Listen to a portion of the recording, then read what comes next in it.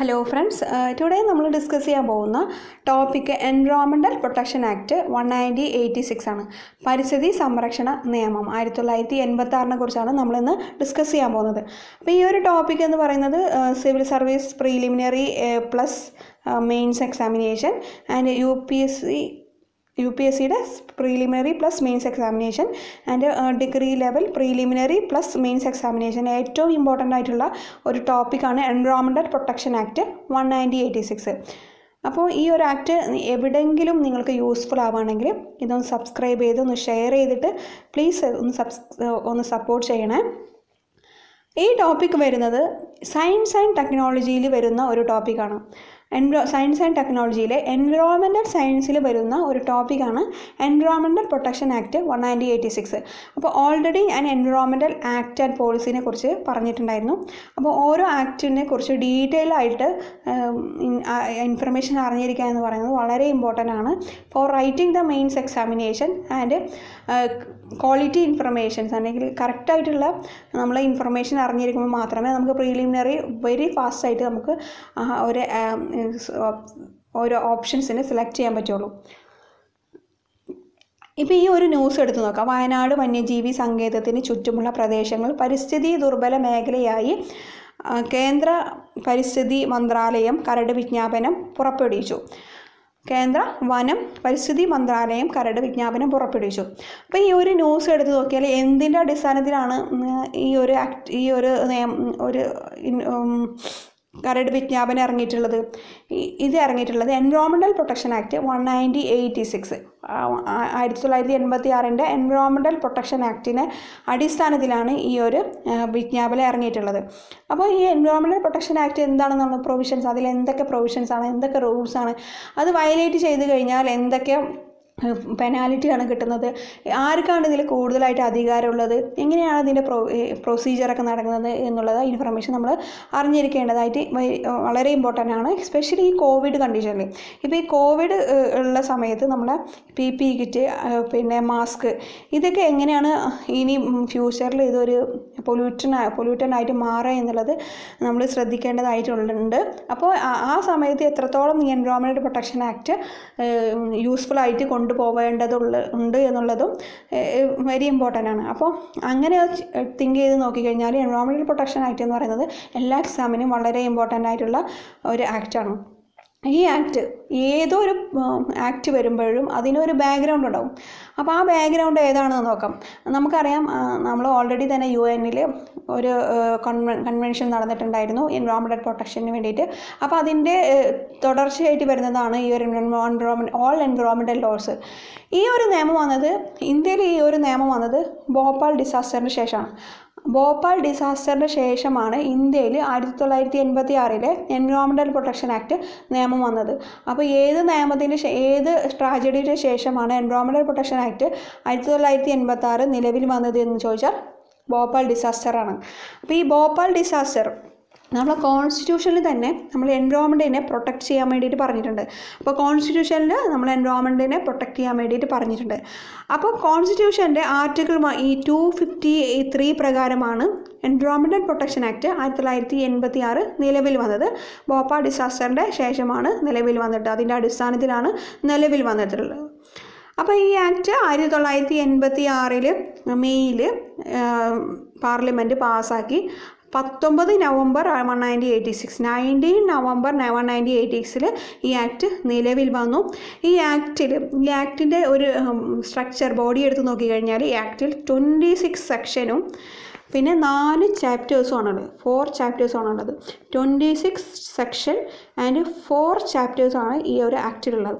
അപ്പോൾ ഈ 26 section 4 ചാപ്റ്റേഴ്സിലാണ് all information regarding environmental പ്രൊട്ടക്ഷനെ കുറിച്ചിട്ട് പറഞ്ഞിട്ടുള്ളത്. എന്തൊക്കെ നിയമങ്ങളും പെനാൽറ്റി അങ്ങനെയുള്ള എല്ലാ കാര്യങ്ങളും പറഞ്ഞിട്ടുള്ളത് ഈ 26 സെക്ഷനും 4 ചാപ്റ്റേഴ്സിലാണ്. ഇതാണ് ഇതിൻ്റെ ഒരു ബാക്ക്ഗ്രൗണ്ട് എന്ന് പറയുന്നത്. ഇനി എന്തൊക്കെ പ്രൊവിഷൻസ് ആണ് ഈ ഒരു ആക്റ്റിലുള്ളത്? ഈ ആക്ട് ഈ ആക്ട് എന്തിനാണ് നിലവിൽ വന്നിട്ടുള്ളത്?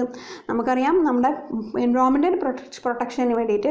പിന്നെ മാത്രമല്ല, നമ്മളെ എൻവയോൺമെൻറ്റിൽ നടക്കുന്ന ഏറ്റവും വലിയ പൊല്യൂഷനാണ് ഏറ്റവും വലിയ പ്രോബ്ലം. അതിനെ ഫൈറ്റ് ചെയ്യാൻ വേണ്ടിയിട്ട് ഏറ്റവും ഇമ്പോർട്ടൻ്റ് ആയിട്ട് most effective and A bold measure എന്ന് നമുക്ക് ചോദിച്ചു കഴിഞ്ഞാൽ അത് ഏതാണ്? എൻവയോൺമെൻറ്റൽ പ്രൊട്ടക്ഷൻ ആക്ട് 1986 ആണ്. പിന്നെ മാത്രമല്ല, ഞാൻ ഓൾറെഡി പറഞ്ഞിട്ടുണ്ടായിരുന്നു, ഇതിൻ്റെ ബാക്ക്ഗ്രൗണ്ട് എന്ന് പറയുന്നത് ഒരുപാട് വർഷം മുന്നേ തന്നെ നമ്മളെ കോൺസ്റ്റിറ്റ്യൂഷനിൽ എൻവയോൺമെൻറ്റൽ പ്രൊട്ടക്ഷനെ കുറിച്ച് പറഞ്ഞിട്ടുണ്ട്. അപ്പോൾ ഏതെല്ലാം ആക്റ്റിൽ, ഏതെല്ലാം പ്രൊവിഷൻസിലാണ് എൻവയോൺമെൻറ്റൽ ആക്ടിനെ കുറിച്ചിട്ട്, എൻവയോൺമെൻറ്റൽ പ്രൊട്ടക്ഷനെ കുറിച്ചിട്ട് കോൺസ്റ്റിറ്റ്യൂഷനിൽ പറഞ്ഞിട്ടുള്ളത്. അപ്പോൾ അത് ഇമ്പോർട്ടൻ്റ് ആണ്. അതെന്താണ്? Directive principle of state policy and fundamental rights. Directive principle of state policy and fundamental റൈറ്റ്സിലാണ് കോൺസ്റ്റിറ്റ്യൂഷനിൽ protection, environmental പ്രൊട്ടക്ഷനെ കുറിച്ചിട്ട് പറഞ്ഞിട്ടുള്ളത്. അപ്പോൾ ഡയറക്റ്റീവ് പ്രിൻസിപ്പിൾ ഓഫ് സ്റ്റേറ്റ് പോളിസിയിൽ ഏതാണ്? ആർട്ടിക്കിൾ 48A ഇതിനെ എൻവയോൺമെൻറ്റിനെ പ്രൊട്ടക്റ്റ് ചെയ്യാൻ വേണ്ടിയിട്ട് പറഞ്ഞിട്ടുള്ളത്. പിന്നെ ഫണ്ടമെൻ്റൽ റൈറ്റ്സിലെ ആർട്ടിക്കിൾ 51AG ഇതിലും കൂടെ ആർട്ടിക്കിൾ 51AGയിലും എൻവയോൺമെൻറ്റിനെ പ്രൊട്ടക്റ്റ് ചെയ്യാൻ വേണ്ടിയിട്ട് കോൺസ്റ്റിറ്റ്യൂഷനിൽ പറഞ്ഞിട്ടുണ്ട്. അപ്പോൾ ഇത് ഇമ്പോർട്ടൻ്റ് ആണ്. ആർട്ടിക്കിൾ 51AG എന്ന് പറയുന്നത് ഇമ്പോർട്ടൻ്റ് ആയിട്ട് തന്നെ പഠിച്ചിരിക്കണം. 48 article 48 directive principle of state policy very important ആണ്. അപ്പോൾ കോൺസ്റ്റിറ്റ്യൂഷനിൽ ഏത് ആക്റ്റിലൊക്കെയാണ് പറഞ്ഞിട്ടുള്ളതെന്ന് വെച്ചാൽ ആർട്ടിക്കിൾ 48A, ആർട്ടിക്കിൾ 51AGയിലാണ് പറഞ്ഞിട്ടുള്ളത്.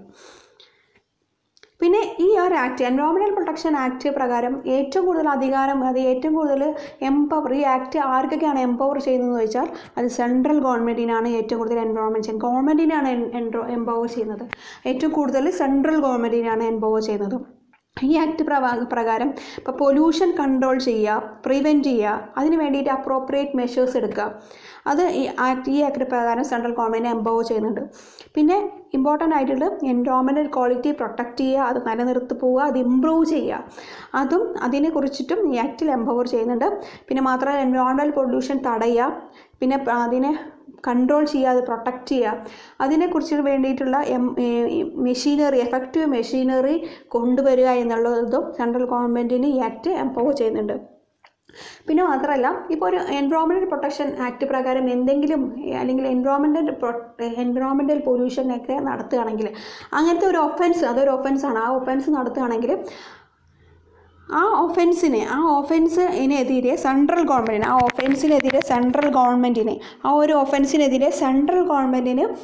ആ എവിഡൻസ് കളക്ട് ചെയ്യുന്നതിനുള്ള ഒരു എംപവർമെൻറ്റ് നൽകുന്നുണ്ട്. എവിഡൻസ് കളക്ട് ചെയ്യുന്നതിനുള്ള ഒരു എംപവർമെൻറ്റ് ചെയ്യുന്നുണ്ട്. അപ്പോൾ എന്തൊക്കെയാണ് എവിഡൻസായി വരുന്നത്? Air, water, soil and other substance, അതൊക്കെ എവിഡൻസ് കളക്ട് ചെയ്യാനുള്ള ഡ്യൂലി ആ ഓതറൈസ്ഡ് പേഴ്സൺസിനും ആ സെൻട്രൽ ഗവൺമെൻറ്റും അതിന് ഈ ഒരു ആക്ട് പ്രകാരം എന്ത് ചെയ്യുന്നുണ്ട്? അധികാരം നൽകുന്നുണ്ട്. അപ്പോൾ എൻവയോൺമെൻറ്റൽ പ്രൊട്ടക്ഷൻ ആക്ട് പ്രകാരം എന്തെങ്കിലും വയലേറ്റ് ചെയ്യുകയാണെങ്കിൽ അതിന് എവിഡൻസ് കളക്ട് ചെയ്യുക എന്ന് പറയുന്നത് ഇമ്പോർട്ടൻ്റ് ആണ്. ആ എവിഡൻസ് കളക്ട് ചെയ്യുന്നതിൻ്റെ അധികാരം ആർക്കാണുള്ളത്? Central ഗവൺമെൻറ്റിനും other പേഴ്സൺസിനും. അത് അതിനു വേണ്ടി ഓതറൈസ്ഡ് ചെയ്തിട്ട് ആ ഡ്യൂലി പേഴ്സൺ, ആ പേഴ്സണും അതിനുള്ള റൈറ്റ്സ് നൽകുന്നുണ്ട്. പിന്നെ മാത്രമല്ല, hazardous സബ്സ്റ്റൻസ് ഹാൻഡിൽ ചെയ്യുന്നതിനും പിന്നെ ആ ഹാൻഡിൽ ചെയ്യുന്ന കൺസേൺഡ് പേഴ്സണിനും സർട്ടൻ പ്രൊസീജിയർ ഈ ഒരു ആക്ട് പ്രകാരം പ്രിസ്ക്രൈബ് ചെയ്യുന്നുണ്ട്. അപ്പോൾ ആ സ്പെഷ്യൽ പ്രൊസീജിയറൊക്കെ ഈ ആക്റ്റിൽ പ്രത്യേകമായിട്ട് പ്രിസ്ക്രൈബ് ചെയ്യുന്നുണ്ട്. ആ പ്രൊസീജിയർ അടിസ്ഥാനത്തിലായിരിക്കണം ഈ ഒരു hazardous സബ്സ്റ്റൻസ് ഹാൻഡിൽ ചെയ്യുന്നതും ആ പേഴ്സൺ അതിനെ ഹാൻഡിൽ ചെയ്യുന്നതും ആ സ്പെഷ്യൽ പ്രൊസീജിയർ അനുസരിച്ചായിരിക്കണം. ഇപ്പോൾ ഭോപ്പാൽ ട്രാജഡിയൊക്കെ ഈ ഒരു hazardous സബ്സ്റ്റൻസ് ഹാൻഡിൽ ചെയ്യാൻ ഉണ്ടായിട്ടുള്ള ഒരു കറക്റ്റ് പ്രൊസീജിയർ ഇല്ലാത്തത് കൊണ്ടാണ് അത്തരത്തിലുള്ള ഒരു പ്രോബ്ലംസൊക്കെ വന്നത്. അപ്പോൾ അതിൻ്റെ അടിസ്ഥാനത്തിൽ നോക്കുകയാണെങ്കിൽ ഈ hazardous സബ്സ്റ്റൻസ് ഹാൻഡിൽ ചെയ്യുന്നതിനുള്ള പ്രൊസീജിയർ കൊണ്ടുവരികയാണെങ്കിൽ ഓരോ ഇൻഡസ്ട്രീസും ഓരോ പേഴ്സൺ അതിന് കറക്റ്റായിട്ട് ആ ഒരു പ്രൊസീജിയർ തന്നെ പോകും. അപ്പോൾ ഈ ആക്ട് പ്രത്യേകമായിട്ട് പ്രിസ്ക്രൈബ് ചെയ്യുന്നത് ഈ പ്രൊസീജിയറാണ് four handling the hazardous substance and the concerned person has to handle the hazardous substance. ഇനി എൻവയോൺമെൻറ്റൽ പ്രൊട്ടക്ഷൻ ആക്ട്, ഈ എൻവയോൺമെൻറ്റൽ പ്രൊട്ടക്ഷൻ ആക്ടിൽ തന്നെ ഒരു റിലാക്സേഷൻ നൽകുന്നത്, rule of locus standi relax ചെയ്യുന്നുണ്ട്. അത് എന്താണ്? ഇപ്പോൾ ഒരു പേഴ്സൺ ഒരു സിറ്റിസൺ, ഒരു കോമൺ സിറ്റിസണ് കോർട്ടിൽ അപ്രോച്ച് ചെയ്യാനുള്ള ഒരു ടൈം നൽകുന്നുണ്ട്. അതിനായിട്ടൊരു 60 days നോട്ടീസാണ് നൽകുന്നത്. ഈ ഒരു എൻവയോൺമെൻറ്റൽ വയലേഷൻ നടത്തി കഴിഞ്ഞാൽ ഒരു 60 days ഒരു നോട്ടീസാണ് നൽകുന്നത്. അപ്പോൾ ആ ഒരു ടൈമിനുള്ളിൽ തന്നെ ആ കോമൺ സിറ്റിസൺ കോർട്ടിൽ അപ്രോച്ച് ചെയ്യാനുള്ള ഒരു ടൈം നൽകുന്നുണ്ട്. പിന്നെ കംപ്ലയിൻറ്റ് സെൻട്രൽ ഗവൺമെൻറ്റിനോ അല്ലെങ്കിൽ അതർ കോമ്പീറ്റൻറ്റ് അതോറിറ്റിയുടെ കംപ്ലയിൻറ്റ് ചെയ്യാനുള്ള ഒരു അധികാരവും നൽകുന്നുണ്ട്. അപ്പോൾ ഇവിടെ ഒരു റിലാക്സേഷനാണ് ഈ ഒരു ആക്ട് പ്രകാരം നൽകുന്നത്. പിന്നെ ഈ ആക്ട് സെൻട്രൽ ഗവൺമെൻറ്റിനാണ് ഏറ്റവും കൂടുതൽ ഓതറൈസ് ഒരു പവർ നൽകുന്നത്.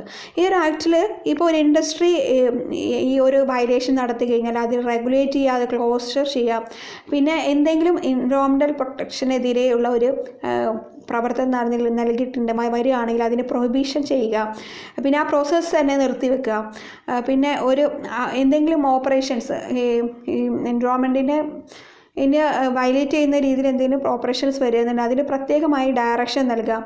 ഇതൊക്കെ ചെയ്യാനുള്ള അധികാരം നൽകുന്നത് ഈ ആക്ട് നൽകുന്നത് സെൻട്രൽ ഗവൺമെൻറ്റിനാണ്. ഈ act These acts also empowers and authorize the central government to issue direction for the operation or process, prohibition, closure or regulation of any industry.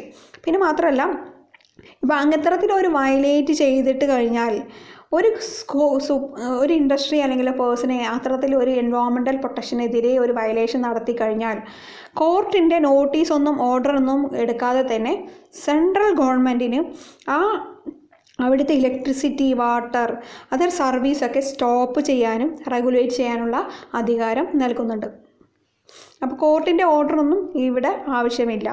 ഇപ്പോൾ വയലേറ്റ് ചെയ്യുകയാണെങ്കിൽ ആ സെൻട്രൽ ഗവൺമെൻറ്റിനെ നേരിട്ട് തന്നെ സ്റ്റോപ്പ് ചെയ്യാനും റെഗുലേറ്റ് ചെയ്യാനുള്ള അധികാരം ഈ ഒരു ആക്ട് നൽകുന്നുണ്ട്. ഈ ആക്ട് വയലേറ്റ് ചെയ്ത് കഴിഞ്ഞാലുള്ള പെനാൽറ്റി എന്താണെന്ന് നോക്കാം. ഇപ്പോൾ ഒരു ആക്ട് ഒരു മിനിമം പെനാൽറ്റി എന്ന് പറയുകയാണെങ്കിൽ 1 lakh rupees, പിന്നെ 5 years ഫൈനാണ്, 5 years ഇംപ്രിസൺമെൻ്റ് ആണ്. ഇപ്പോൾ 5 years വരെ ഇംപ്രിസൺമെൻറ്റ് അല്ലെങ്കിൽ ജയിലിലടക്കും, അല്ലെങ്കിൽ 1 lakh rupees, അല്ലെങ്കിൽ രണ്ടും കിട്ടാനുള്ള സാധ്യതയുണ്ട്. അപ്പോൾ വയലേറ്റ് ചെയ്യുന്നതിന് മിനിമം പെനാൽറ്റി ഇതാണ്. പിന്നെ ഈ ആക്ട് ഫർദറായിട്ടും ഈ ആക്ട് പെനാൽറ്റി അടക്കാൻ വഴുകുക അല്ലെങ്കിൽ ഫെയിലിയർ വരിക, ആ പ്രോസസ്സ് കണ്ടിന്യൂസ് ചെയ്തുകൊണ്ടിരിക്കുക, അങ്ങനെയൊക്കെ ചെയ്തു കഴിഞ്ഞാൽ ഒരു ദിവസം 5,000 rupees ഫൈൻ ഈടാക്കുകയും പിന്നെ 7 years വരെ ജയിലിലടക്കുകയും ചെയ്യും. അതാണ് സ്ട്രിഞ്ചൻ പെനാൽറ്റി ആണ് ഈ ആക്ടിൻ്റെ പ്രൊവിഷൻസിൽ ഉള്ളത്. പിന്നെ ഈ ഒരു ആക്റ്റിൽ ഓഫീസേഴ്സിന് ഒരു ഇമ്മ്യൂണിറ്റി നൽകുന്നുണ്ട്, പിന്നെ പ്രത്യേകമായിട്ടുള്ള ഒരു പവേഴ്സും നൽകുന്നുണ്ട്. പിന്നെ ഒരു സെൻട്രൽ ഗവൺമെൻറ് ഒരു ഓതറൈസ്ഡ് സ്റ്റാറ്റ്യൂട്ടറി അതോറിറ്റി എന്തെങ്കിലും ഒരു provisions issue, order, direction, actions ഒക്കെ ഇഷ്യൂ ചെയ്തിട്ടുണ്ടെങ്കിൽ അതിനെ റെസ്പെക്റ്റ് ചെയ്തിട്ട് പോകണം സിവിൽ കോർട്ട്സ്. അതിനെതിരെ ഒരു ജുറിഡിക്ഷൻ പുറപ്പെടുവിക്കാനുള്ള അല്ലെങ്കിൽ ഒരു സ്വീറ്റ് പുറപ്പെടുവിക്കാനുള്ള അതിൻ്റെ പ്രൊസീജിയറിനെതിരെ ഒരു ജുറിഡിക്ഷൻ സ്വീറ്റ് പുറപ്പെടുവിക്കാനുള്ള അധികാരം സിവിൽ കോർട്ടിന് ഈ ഒരു ആക്ട് നൽകുന്നില്ല. പിന്നെ carrying control and abatement of environmental pollutions. ഇത് ഓൾറെഡി പറഞ്ഞിട്ടുള്ളതാണ്. ഇപ്പോൾ ഒരു പേഴ്സണോ അല്ലെങ്കിൽ ഇൻഡസ്ട്രിയോ ഒരു emission, discharge, environmental pollutants and excess of the standard. Environmental protection act പ്രകാരം ഒരു സ്റ്റാൻഡേർഡ് ഉണ്ട്. ആ സ്റ്റാൻഡേർഡിന് എക്സസ് ആയിട്ട് പൊല്യൂട്ടൻസ് അല്ലെങ്കിൽ എമിഷൻ ഡിസ്ചാർജ് ചെയ്യുകയോ ചെയ്യാൻ ഒരു ഇൻഡസ്ട്രിക്കും ഒരു പേഴ്സണും അധികാരം നൽകുന്നില്ല. അങ്ങനെ ചെയ്യുകയാണെങ്കിൽ പെനാൽറ്റിയും ഇംപ്രിസൺമെൻറ്റും കൊടുക്കേണ്ടി വരും. അതേപോലെ തന്നെയാണ് ഈ ഹസാർഡസ് സബ്സ്റ്റൻസിൻ്റെ കാര്യത്തിലും അതിന് പ്രത്യേകമായിട്ടുള്ള ഒരു സേഫ് ഗാർഡ് പ്രൊസീജിയറും ഉണ്ട്. അതിനടിസ്ഥാനത്തിലല്ലാതെ ആ ഒരു പ്രിസ്ക്രൈബ്ഡ് ലിമിറ്റിൽ അല്ലാതെ തന്നെ യൂസ് ചെയ്യാനുള്ള ഒരു അധികാരം ഒരു പേഴ്സണും ഒരു ഇൻഡസ്ട്രിയും നൽകുന്നില്ല according to the environmental protection act. അപ്പോൾ എൻവയോൺമെൻറ്റൽ പ്രൊട്ടക്ഷൻ ആക്ട് എന്ന് പറയുന്നത് ഒരു നമ്മുടെ പരിസ്ഥിതിയെ, സസ്യങ്ങളെയും നമ്മുടെ വനം, നമ്മുടെ അനിമൽസിനെയൊക്കെ സംരക്ഷിക്കുന്ന ഒരു ആക്റ്റാണ് എൻവയോൺമെൻറ്റൽ പ്രൊട്ടക്ഷൻ ആക്ട്. അപ്പോൾ എൻവയോൺമെൻറ്റൽ പ്രൊട്ടക്ഷൻ ആക്ട് നിലവിൽ വന്നത് 1986 എന്നുള്ളതാണ് ഏറ്റവും ഇമ്പോർട്ടൻ്റ് ആയിട്ടുള്ള ഇൻഫർമേഷൻ. ഏറ്റവും കൂടുതൽ അധികാരമുള്ളത് ആർക്കാണ്? സെൻട്രൽ ഗവൺമെൻറ്റിനാണ്. ഇപ്പോൾ സെൻട്രൽ ഗവൺമെൻറ്റിൻ്റെ ഓതറൈസ്ഡ് ആയിട്ടുള്ള ഓഫീസേഴ്സിന് ഇതിനൊരു ഇമ്മ്യൂണിറ്റി നൽകുന്നുണ്ട്. പിന്നെ പെനാൽറ്റി ഉണ്ട്, 1 lakh. മിനിമം പെനാൽറ്റി എന്ന് പറയുന്നത് 1 lakh, പിന്നെ അല്ലെങ്കിൽ 5 years വരെ ജയിലിലടക്കും. മാക്സിമം എന്ന് പറയുന്നത് 7 years വരെ ജയിലിലടക്കും, അല്ലെങ്കിൽ ഒരു ദിവസം 5,000 rupees പെനാലിറ്റി അടക്കേണ്ടി വരും. ഇതൊക്കെയാണ് important information about environmental protection act. പിന്നെ വയനാട് വന്യജീവി സങ്കേതത്തിന് ചുറ്റുമുള്ള ആ പ്രദേശങ്ങൾ പരിസ്ഥിതി ദുർബല മേഖലയാക്കിയത് 1986 എൻവയോൺമെൻറ്റ് പ്രൊട്ടക്ഷൻ ആക്റ്റാണ്. അപ്പോൾ ഇത്തരത്തിലുള്ള നമ്മൾ ഓരോ ഡയറക്ഷൻസും പ്രൊവിഷൻസും ഓരോ പ്രൊസീജിയേഴ്സും എൻവയോൺമെൻറ്റിനെ പ്രൊട്ടക്റ്റ് ചെയ്യാൻ വേണ്ടിയിട്ട് വരികയാണെങ്കിൽ അത് ഏത് ആക്ട് പ്രകാരമാണ് നിലവിൽ എടുത്തിട്ടുള്ളത് എന്ന് വെച്ചാൽ അത് ശ്രദ്ധിക്കണം. ഇപ്പോൾ എയർ ആക്ട്